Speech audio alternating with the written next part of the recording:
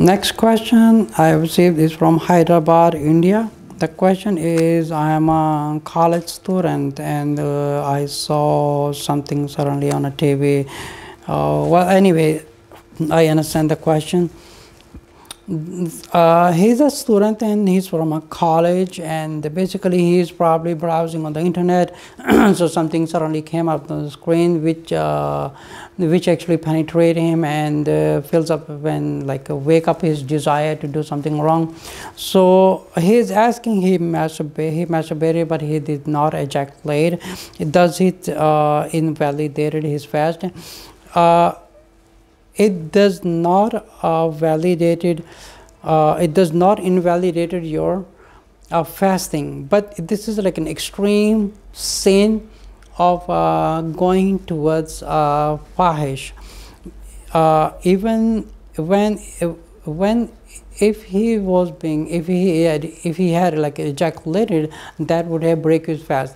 But since he watched something on the internet, but suddenly his desire comes up and he wants to do, and he just started masturbating, and that does not break his fast. But this is an extreme sin. So rather, so I'm going to give an example. So Allah says to have a taqwa and make your fasting as strong as possible and control our mind and control our nafs to be a better and good Muslims. So this will help us to live in another 11 months.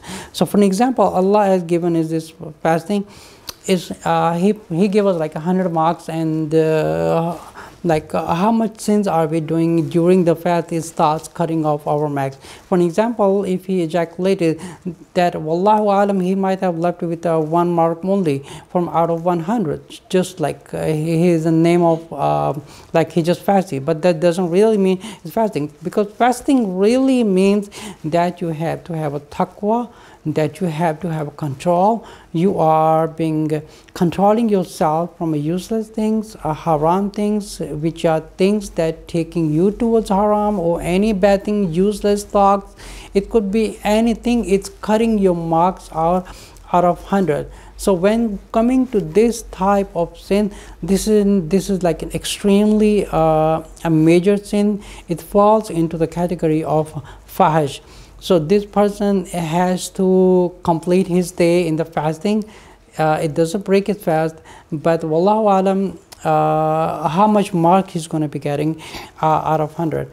And after Ramadan, it is recommended for him to make up another fast, so he won't feel guilty out of that what he did sin during the fasting. That will cover up.